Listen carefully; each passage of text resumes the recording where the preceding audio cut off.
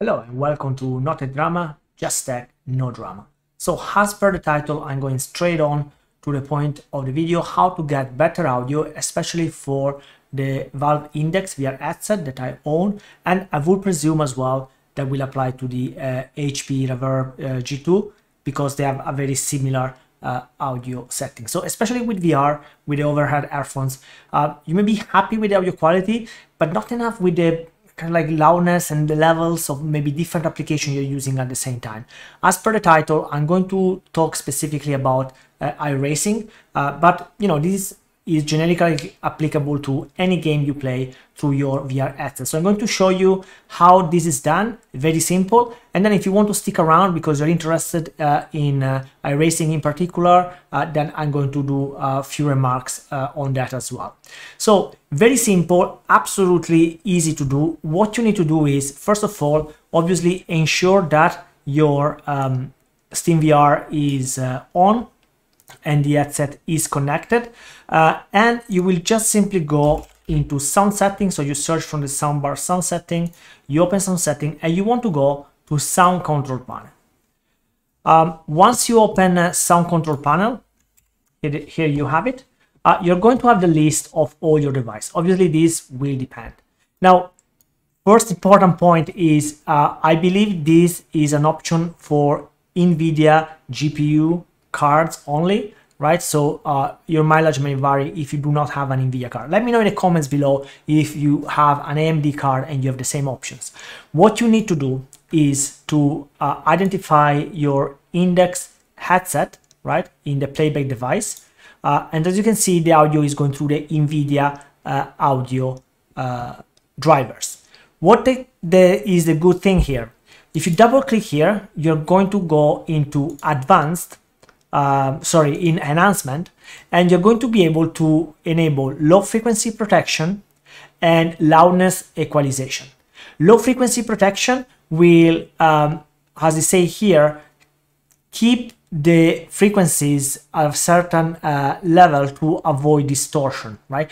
That means that you can crank up the volume then of your headset 100% and have no distortion. And very important, loudness equalization. This will fill in the audio of your headset and really give you all the power you need without distortion. And the good things of loudness equalization is that it will bring up a notch any other type of audio that you may play on top of your game. For example, if you're chatting with your Discord friend while you're gaming, right, you're going to be able to hear them clearly on top of the sound of the game because any audio is brought to the same level of loudness. It works very well. I'm very satisfied with my audio once I did that. Now let's move on, and I'm going to show you just few things you need to be aware when doing this with iRacing. So we change now the settings while iRacing is not running, so that's perfectly fine. If you change these settings, right, so if you enable and then you apply these settings while the game is running, you're going to lose sound in game. And I'm going to show you a very simple way to just get that back. Another option you may see is spatial sound. Now, you can enable it and see how it sounds for you, but I found this quite counterproductive, especially for VR, because the headset already have spatial sound. This is adding just a little bit too much reverb, so I didn't really like it. But again, enhancements, right, low frequency protection and loudness equalization, and your audio will be much better. Let's hop over in iRacing. I'm just going to show you what to do in case you lose audio when changing these settings. So let's move into iRacing and let's see the difference with the settings off and on. So at the moment, have iRacing loaded up, and I have actually now disabled the low frequency protection and the loudness equalization. So let's have a listen to how it sounds at the moment.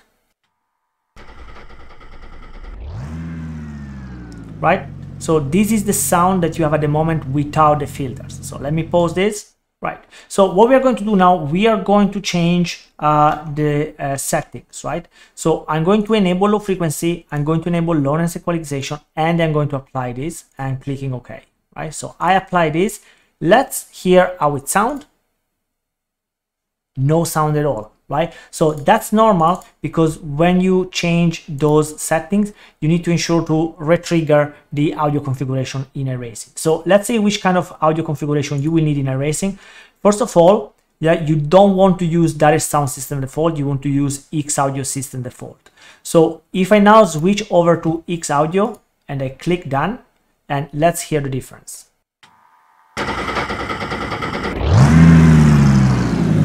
So now the sound is much louder, right? How you can appreciate yourself, right? And it's really feel you in the headphones, right? So in case you already had exit audio selected and you don't have audio when you change the setting, you can just quickly go into direct sound, go back into options, sound, and switch it back to X audio.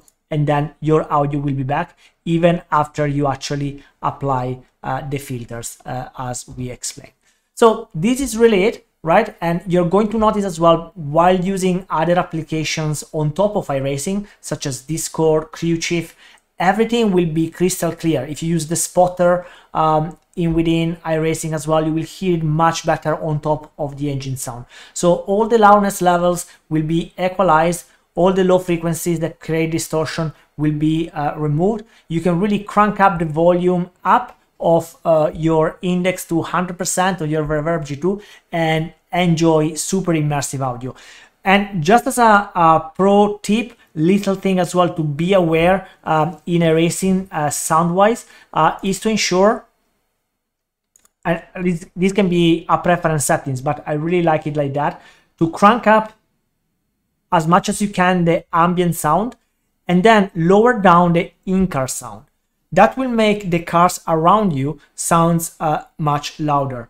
With all these settings in, you will have a much more immersive experience, especially in iRacing. That's my mainly playtime at the moment on my PC, so I didn't really extensively test it with other games, but you know, it's a generic tip. But on top of that, especially for iRacing, those little tips may help you out. So hope you liked this video, and so if you did so, please thumbs up. Don't forget to subscribe, that's always help. I'm on the road eventually to 1,000 subscribers. Once maybe it will happen and we become a rich YouTuber. So see you on the next one, have fun and enjoy.